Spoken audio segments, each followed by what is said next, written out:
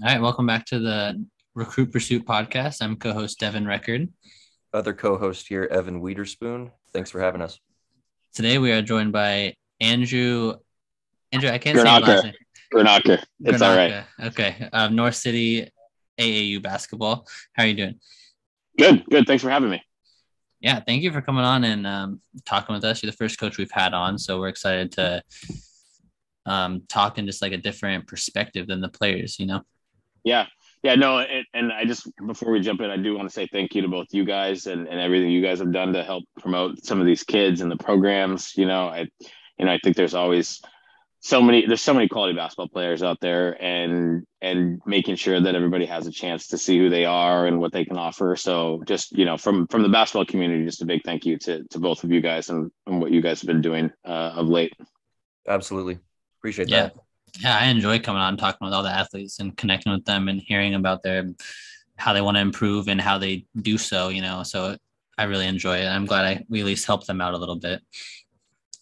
I guess the first thing I wanted to ask is how did you get North City started from the very beginning? Yeah. So, short story long, I'll try to dive into it. So, I originally had been coaching basically I started coaching when I was in high school, coaching my brother's AAU teams when he was in middle school, actually, and continued coaching after I came back from school. Started coaching in the Shorecrest at Shorecrest High School, and then in the Shorecrest Select Feeder program. I was fortunate enough at that point, when I was coaching a fifth grade team, to meet a gentleman by the name of Sgt Mike Lawson, who's pretty well known in the basketball community. He did a lot of training, and he also incorporated like military style training into his basketball workouts. That was his background. Him and I started doing some stuff on the side, and kind of saw like there was a bunch of opportunity to do training, kind of what we call like core strength training, really. And that's kind of where it started, is doing some of that training on the side. And then we had a team that was pretty good when we got to like middle school, and we pulled some Wesco kids together, pulled together some Arlington kids and a kid from Edmonds Woodway, and like just kind of like, let's just throw a team together. It went really well. We really felt like if you could grab 8, 9, 10 of the best kids in Wesco, or even up I-5 corridor all the way up to Bellingham, you can compete with pretty much any AAU team out there. So took off from there. Had one team, thought, okay, that's kind of going to be it. And then the following spring, we had a bunch of interest in doing more teams. And so we went that was in 2010. So we started the program in 2010 with one team, and then kind of progressively went to 2 teams, to 4 teams, to 8 teams. Pretty quickly started adding some younger grades, and really just kind of continued to focus on development of a lot of it was like Wesco conference players, but also some of the Northwest Conference, some of the Kinko Conference as well. A lot of where kids play AAU is proximity to their home.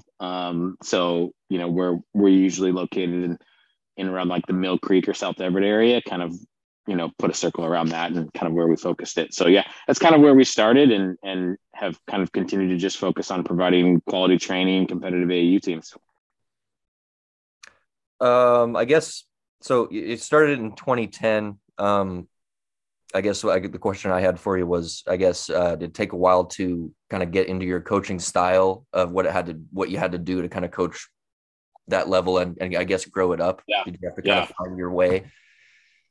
Yeah, I definitely think there's things that you can lean into, let's say as far as like high school basketball coaching goes, that you can lean into AAU in terms of like developing positive, strong relationships with your players, the types of sets you want to run, the strategy, the expectation that you set for each of your players in terms of like their effort and attitude. I think there's stuff that lends itself into that.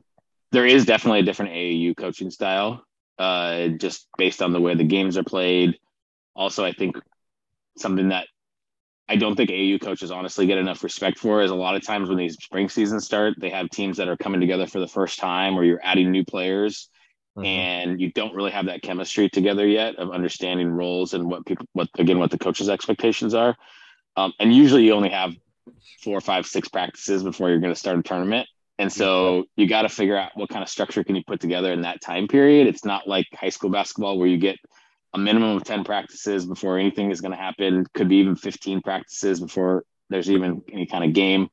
So I think you have to kind of adjust how much do you put into the game strategy, how many sets are you going to try to run, what are you going to try to convince your kids to be able to do in those 4 or 5, 6 practices. So I definitely think there was adjustments to that. And, but looking back on growing the program and kind of coach's style, I think we've always leaned on as we've built our staff up. And this last year we had, I think, like 12 or 13 on our coaching staff. It really is about making sure those coaches are building those positive relationships with the families and with the kids. And obviously they have to have the basketball knowledge.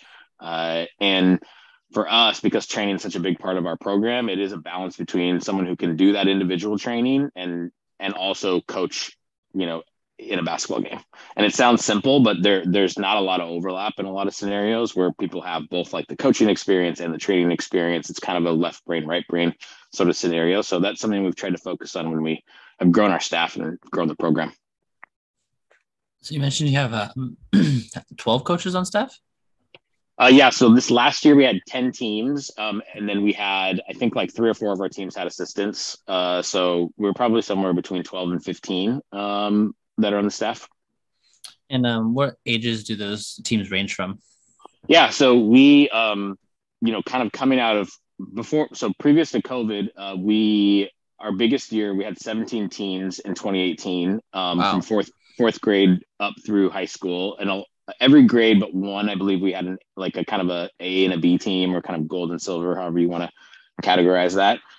Coming out of COVID, we've kind of restructured to only focus on one team at each grade level. It's just, it's proven to be easier with tournament selection and finding the right coaches and some of those things. So this last year we had 10 teams from 4th grade up through high school.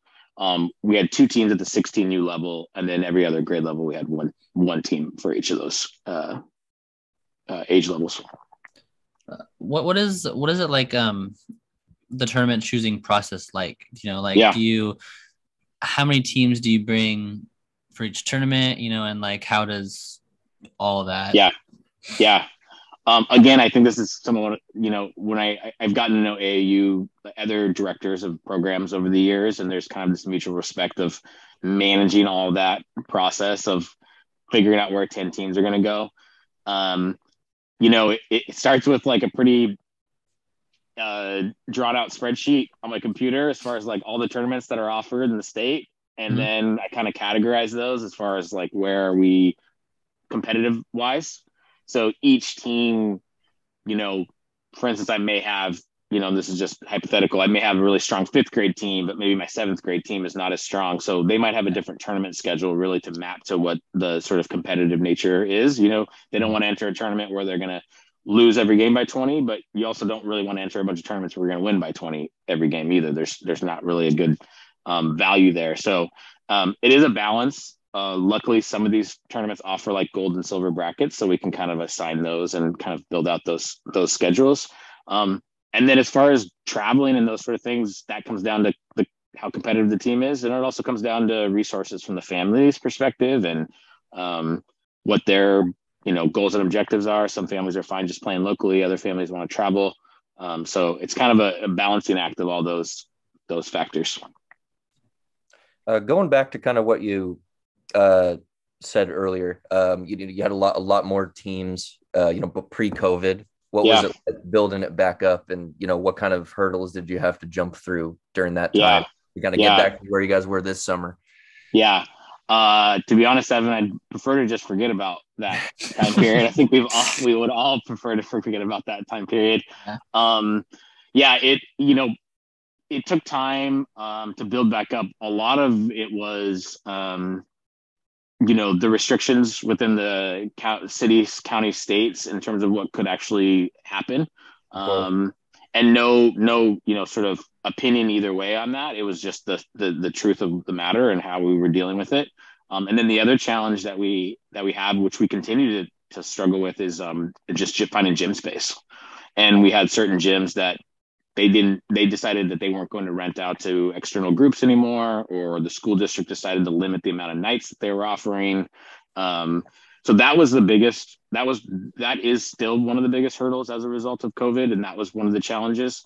The other challenge was for a while with our 2020 class, you may recall, I had DeBoer out of Linden Christian and Sam Olson out of Monroe, and we had some pretty Brendan Byer out of Kamiak and some strong players there. They all wanted to play, but Washington wasn't even allowing to host tournaments. So like we drove to Idaho a couple times to find tournaments. We set up some scrimmages. We, did kind of whatever we could do to get these kids to continue to play. And so, yeah, it's those are kind of some of the challenges in building it back up. Fingers crossed we're on the other side of that, and we're this year was really the first what I'd call normal, as much as normal as you can define it, as it has been since 2019. So yeah, and then I think just to build, just to take it a little bit of a different direction regarding COVID. One thing I feel like hasn't been talked enough about is the opportunities that were missed for some of these classes. The 2020 class. So COVID shut down the week after the state tournament. So they actually were in a pretty good spot. Like they had gotten their AAU opportunities and chances. Mm-hmm. The 2021 class had no going into their summer AAU season, which is arguably the most important summer for most of these kids. Yep. So they really missed out on it. And then the 2022 class, they missed out on their 16U season. And then the 17U season for them was really kind of watered down. There wasn't a lot of tournaments going on.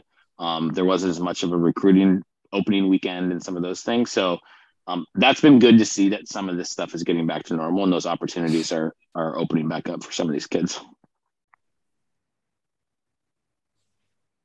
Definitely, I agree that the one class was kind of on the short end of the stick there, but luckily, if you were like, I guess, transitioning a little bit into the more of the recruiting talk, what are some things that you specifically do for your older kids?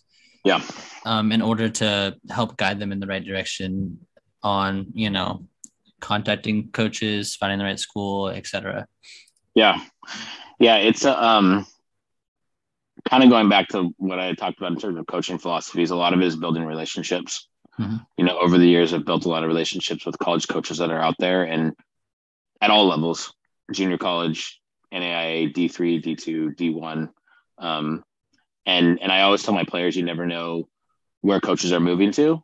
And that's why you always want to be, being open, transparent, having those open lines of communication. As far as working with the parents, it really depends on each family's scenario. Some parents are more involved, and they've started to work on some of the outreach to college coaches and some of those things. And then other parents are kind of starting at that first step and really wanting some of that guidance of like, do I set up a profile? Do I put a highlight reel together? Do I, do these things? And unfortunately, there's a lot of paid opportunities out there that don't really come to much fruition. And I think some families are confused by the whole process of like, what do they need to do to try to give their kid the most opportunities? So some of it is providing our, 15, 16, and 17U teams with a lot of just basics and like standards we would follow as far as what you want to do. Get a Twitter profile set up, put your contact information on there. Get a huddle highlight video pulled from whatever videos you can. Have that all available and be willing to respond to anybody that reaches out. And then from there, it's if I feel like there's kids that really can play at a certain level, I will do some of my own personal outreach to my network and say, hey, you should really look into this player, follow them. I do think one thing we've tried to be is honest and as truthful about our kids as prospects with these college coaches, so that we can continue to keep that level of trust of like, I could text, a D1 coach and say, you should come watch this kid. But if he's really not D1, I'm kind of doing him a disservice, and I'm doing the coach a disservice at the same time. So trying to be honest and open and obviously, and a lot of my texts start with like, hey, I'm probably biased here, but like, this is a kid you got to look at. So, but yeah, it comes down to families, every kid situation. Do they need financial help and support? Can they afford something, where they don't need as much financial aid and support? Do they want to stay local? Are they okay moving away? I think there's a lot of those questions that come up that kind of forces the kid to kind of think about where do they really want to go. And lastly, we just try to have a really, really direct conversation with the kids about the expectations and the grind of college basketball. Yeah. That I don't think a lot of these kids see that level, right? They see they see the like hype videos of like playing in college basketball, and they see the like the D1 level of experience of like, oh, I get to go in and get like a cafeteria where there's people are making my meals for me, and I'm getting on like planes, and I'm doing, that does happen in some programs. But if you're going to take like the JUCO route, which is totally fine, and a lot of people have been successful in it, that's a totally different experience that you need to be ready for. And there's not as much hand holding. I'm not going to say no hand holding, but there's not as much hand holding. There's not as much educational support. There's not as much, even like room and boarding support in some of those scenarios. So, I think those are some of the harder conversations to have, but they're good conversations to have with families just to make sure that they're aware of kind of what they're getting into and what to expect. I guess piggybacking off that a little bit, how has that recruiting landscape changed, I guess, from when you started North City with, contact of college coaches, and, now it's like a social media era where these players are going to have, all that at the touch of a finger. So I guess like, what was it like before it all kind of blew up like that? What were some of the things you had to go through when it was like that? Yeah, I think early on when we first started the program, it was, we were still building our network. So it was a little bit harder to kind of have some of those inroads. And, I think what we tried to do is early on establish really good relationships with a lot of the high school coaches in the area, which we've kind of prided ourselves on of, I've got almost every West Coast coach I can text about one of our players, or they can text me, or, so that was kind of where we wanted to start building our network and making sure that we were all in communication with each other on opportunities there. The biggest change has been the combination of COVID and the transfer portal.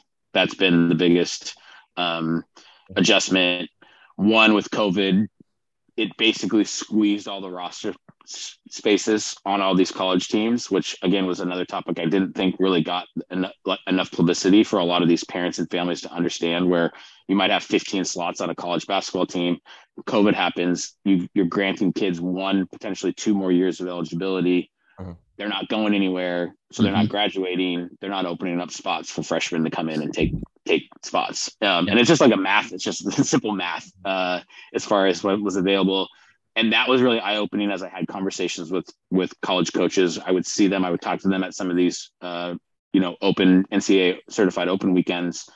And they're like, we're looking for maybe like 1 spot. And that's like pretty unheard of when they're there in the summer, is that they're looking for 1 spot. And some of them were like, we don't even have a roster spot. But if like that guy comes along and we're like, we have to add him, they'll figure out some way of making it work.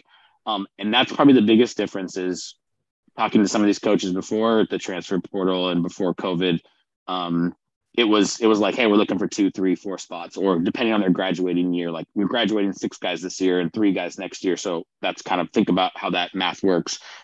So that's been a huge difference with the COVID eligibility. As far as the transfer portal goes, you guys have probably seen this, and I do think this has been talked about, is the sort of like downwards effect of the transfer portal, and where like you have kids that are D1 that come into a D1 school, they want to transfer. A lot of times they're not laterally transferring to a D1, they're actually transferring down into a D2 or a D3 or an NAIA or wherever. And that's happening at all levels. Like a D2 goes D3 or a D2 goes to NAIA, and trust me, there's programs in the NAIA that are just as strong as D2. And, so I'm not sort of saying that they're necessarily all like every team at that level, but, and then even down to the JUCO level, where kids are like, I played 1 year here, but I know if I go JUCO, I can get playing time. I can build film. I can, build additional ways of getting. So what that's done is then minimize roster spots at the lower levels, making it harder for some of the high school kids to find homes. And probably the one that I've seen most impacted by that is at the community college and junior college level, where a lot of times I'd get texts really around this time of year of like, hey, we're still looking to fill a roster spot. Do you have anybody in mind? Like that, like very rarely do those texts happen anymore. You know, and that's unfortunate, I think, for the kid that wants to continue to play basketball and can play at the junior college level, but because we've made it okay to just transfer and continue to transfer, we're squeezing out the kids that can't get that first opportunity. Yeah. And to make it even more poignant, I think the other issue is there's some of these kids that if they don't play basketball next year, like they're not going to play basketball ever again.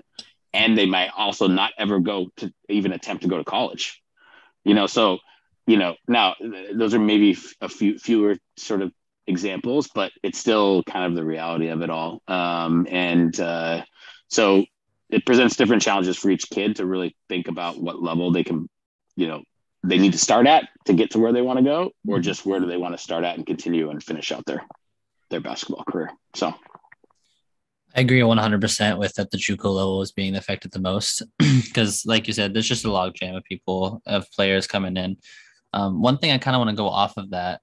Yeah. What is one thing, or like what's the best way that you sort of approach a player about which level that, you know, he should be playing at? You know, I know a lot of guys assume, you know, I'm a D1, I'm D2. In reality, you know, JUCO might be the best bet now and you can get there eventually. But, you know, how do you kind of break that down to them? And a lot of kids don't feel like JUCO is good basketball, but it's fantastic basketball.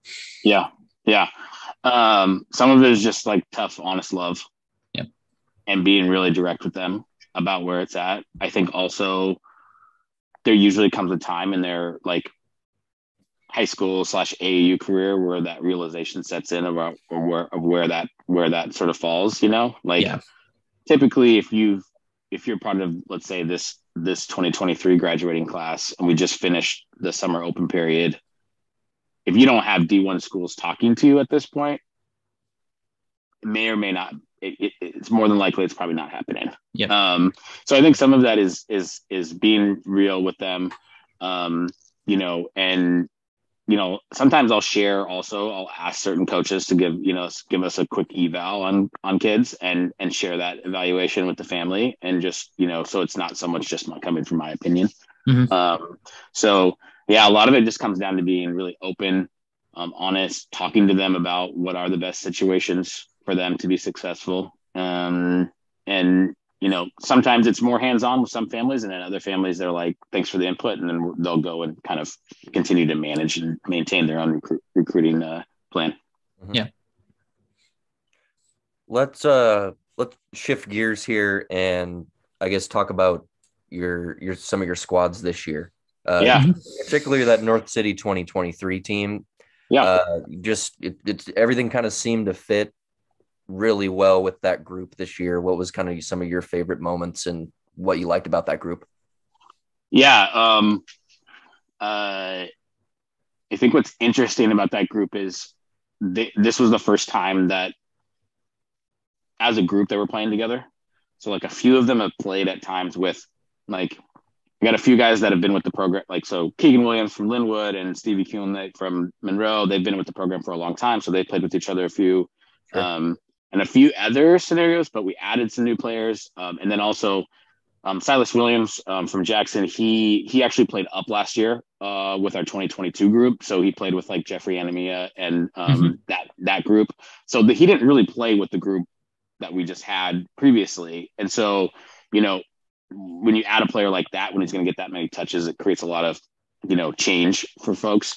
And then we added like a Blaine Granberg from Burlington Edison, and added Maddox Preeter from Lake Stevens, and Keon Sillimon from Shorecrest. And so, and like Jaden Hara from Kamiak, he was part of our group before. But again, once you add more than a couple players, all the dynamics kind of change. So that was a big piece for us. It took us a little while. We had some injuries. Maddox actually didn't play for us for almost the entire spring. So that changed kind of up how we wanted to construct things. It also took us a few tournaments to kind of get roles sort of set. It's probably one of the biggest challenges in AAU is, you know, if I list out all those guys, and I'm making sure I didn't miss out on any of them because they're gonna crush me. What about Hayden? Did you forget Hayden? Yes, I did forget Hayden from Everett. So he's another new player. Thank you. Yeah, after that, I think you got everyone. I have a list right here. So yeah, And Andrew Seminar played for us in the spring. He transferred down to Bonnie Lake, so that's why he didn't play with us in the summer. But another big body that I think has a bright future for senior year. But the challenge is if you list out all those guys, they're all going to be the number one option. Well, for the most part, number one option on their high school team.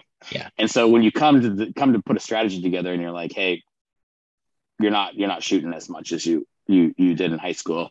Some kids it's easier for them to adapt, and other kids it's harder for them to sort of adapt to that. And sometimes they'd like to shoot to get going, right? Like, oh, I'm going to get some shots up and see where I'm at. And it's like, well, when you got the chance to either shoot it yourself or pass it to an open person, so there's some balance there. What I did like about him is really gritty team. I thought we played, for the most part, really good sound like team defense, which has always been one of our philosophies as far as competing in out-of-state tournaments. Is we have talented kids, but we're not going to outshoot any team when we get down into the Californias of the world, or play in Vegas and stuff like that. Like, you got to play defense, and it's a big game changer on the AAU level, because a lot of AAU teams don't like to play defense. So if you can get a squad that's wants to do that, and then I think some of our favorite moments, we did win a couple tournaments this spring. Those are always fun. I think in California, we played strong. I think we tried to make a very as competitive as a schedule as possible. And that, not to go off on a quick tangent, but like, you can kind of build whatever AAU schedule you want in order to give yourself wins or losses, or like you can go into a bunch of tournaments that you're playing subpar teams. And a lot of times in these tournaments, when there's college coaches there, you want to play against the best teams, because that gives you the most opportunities to get seen. So sometimes when you look at a record, a 2-2 might not look as good, but it's because you're playing harder teams sort of as you build those things out. A lot of our games centered around Silas, which you guys are, have probably seen plenty of. The beauty of it is a lot of times in a scenario like that, where you tell the rest of the team that we're going to put more of our emphasis on one player, they kind of scoff at that, or they're like, hey, what's going on? Like, can I get more? The good thing about Cy is he's not a black hole when he gets the ball. So like, he gets it, he's doubled, he could pass it out. So then they're like, hey, I don't have any problem going inside if you're willing to like return the favor. Yeah. Yeah. How do you think Silas will do, during his high school season coming up, the senior year? He's one of our favorite guys to watch, honestly. Yeah. We talk about him a lot. Yeah. But how do you think his year will be at Jackson? I mean, there shouldn't be any reason why he shouldn't dominate the conference. And I say that obviously with bias, but I also say that just given the state of the conference too. Yeah. Unfortunately, I wish they would change this. Wesco 4A, it's 5 teams. You're playing the same 5 teams. Yep. 10 times, 8 times, whatever it is. We got our guys like Keon and Silas are good friends, and they're not going to play each other this year at Shorecrest and Jackson. It's like, or that may be not one of the scenarios, but we have those scenarios where it's like, Jackson and Everett aren't going to play each other this year, and they're in the same school district. It's like, that doesn't necessarily make sense. Yeah. So I think given the competition that he'll have in terms of limited number of teams, I think he has a big opportunity. I think also he's looking to expand his game, move further out from the hoop, really try to balance sort of his inside scoring with his outside scoring. That's always a hard balance when you can get easy looks inside, and like, do I really need to go outside if I'm getting easy looks inside? He doesn't really need at the level. for high school success, he doesn't need to go outside for the way that college coaches are viewing him. He needs to continue to move out there. So the sky's the limit for him. I think his biggest challenge next year, and I'll wrap it up on Cy, is going to be he's going to get doubled and triple teamed all year long. Time. So box and ones and triangle and twos and all kind of like interesting ways of trying to not let him get the ball. So I think it'll, we'll see how the rest of the team reacts to that. And, but his rebounding is so good. So like, you can't really eliminate somebody if they can rebound as well. So, I think he'll still get plenty of opportunities next year. Mm-hmm.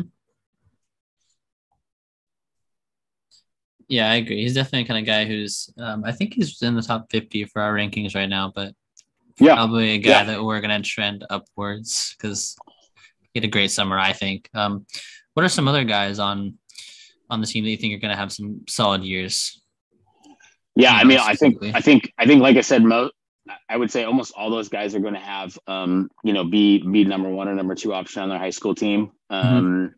You know, really excited about what Everett's building, and they've got a bunch of players there that with Hayden's size and ability, I think, and playing off Isaiah White and some of the other kids that are there. Isaiah doesn't play for us, but like just that group that they have and building that, and Bobby does a great job at Everett. So seeing what they're going to build in this next year, I'm excited about that team. Excited about Shorecrest too. I mean, Keon took a huge step this summer, and really think he's a really solid player. He's just with Parker Bauman there too, like the two of them, I think can really present some problems for a lot of people in the West Co. Again, Parker doesn't play for us, but just kind of highlighting his abilities. Eddie George actually used to coach for us at North City, so Eddie and I know each other well. Love what he's doing there, so excited about what Shorecrest has got coming up. Yeah, I mean, I could talk about all of them. It's like go on and on and on and on. Stevie at Monroe. He's always at a moment's notice could go for 20 or 25 with a blink of an eye just because of his shooting ability. Yeah, I mean, yeah. So one player specifically on your team that I've watched a lot is Blaine because I'm up here in the NWC. Yeah. And I'm really excited for his year. I think he's going to play really well off Bennett. And I think that Blaine, he's going to have a fantastic year. He attacks the bucket. So he took a while to kind of like get in the groove with us because he was totally new to the program, didn't know any kids on the team, really took a leap of faith of like, I'm going to join this team. And we took a lot of time just trying to tell him like shoot the ball, be more aggressive. And so that was something he worked on, but easily I would say pound for pound the most athletic kid in the group. He's also a football player. He's just really strong, really fast. A lot of times we put him on some of our best, like he had to defend some of the best players. Which I tell my guys, like, look, if you need to defend the best player, it's probably a good chance you're not coming out of the game. So like, that's that. If your level of defense is at that. So no, we loved him. Great team player. He was always there. Great, very coachable. Yeah. So I'm excited about it. I know they had a coaching change, so, we'll maybe change up the philosophy and some of those things, but they've always had, Burlington has always had strong teams. So definitely excited about them next year. Mm-hmm.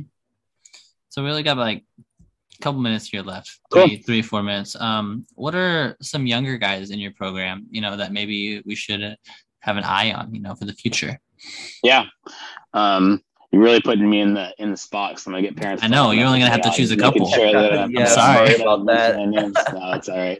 I made sure I mentioned all of our 2023 guys, which I think they all have really great seasons coming up. I agree. And I'd be remiss to mention in the 2023 class. I think he flies a little bit under the radar, but I think given all the opportunities he's going to have, Keegan Williams at Linwood will have a great season. Been part of our program since he's in like 5th grade, so we've really been excited about his growth. So love it's with there. He's getting some interest and looks on certain schools. At the 2024 level, Jackson DeBeal really came on strong for us this summer. He actually played in a few 17U games with us as well when we were down on numbers. Comes from Mount Lake Terrace, so Nalen's teaching defense, teaching hard work, grittiness, all that stuff, which we loved. We've had a ton of Terrace kids come through the program, Jeffrey Ananima, Mason Christensen, Kyrie Armstead. They kind of all came through, and Nalen and I have, stayed in contact and kind of made sure, that it's clear on kind of how his kids are going to operate in the program. So Jackson, I would see Ryan McPheron, I think at Jackson is actually somebody that's a little under the radar. Didn't play as much last year, but 6'6", and he's going to be playing, we talked about all those doubles and triple teams that Silas is going to get. Be open. There's his opportunity to step up and be there. So I think he's poised for a big year. We also had the Nate Trickler's the head coach at Sultan. His two sons, the twins, they played for us, the 2024 level. And they're just basketball junkies. Like they just love basketball. They can light it up. Toby and Eli Trickler. And so I think, it'll be exciting to watch them in that new kind of newly formed division. So, and then Drew Davis at Snohomish is another big body that we're excited about.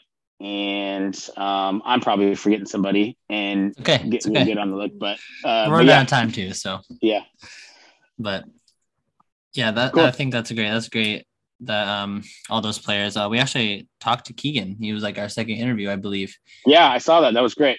Yeah. So thanks for coming on and talking with us about all your players and everything like that. We'd love to have you come on again. Maybe definitely, in a few months when all the players are playing and we can talk about their year and everything like that. Yeah, I'm all for it. Let's do it. Happy to talk. I've got a pretty close connection on all the Westco teams, so happy to talk even more broader outside of just North City guys too. Yeah, that sounds great as well.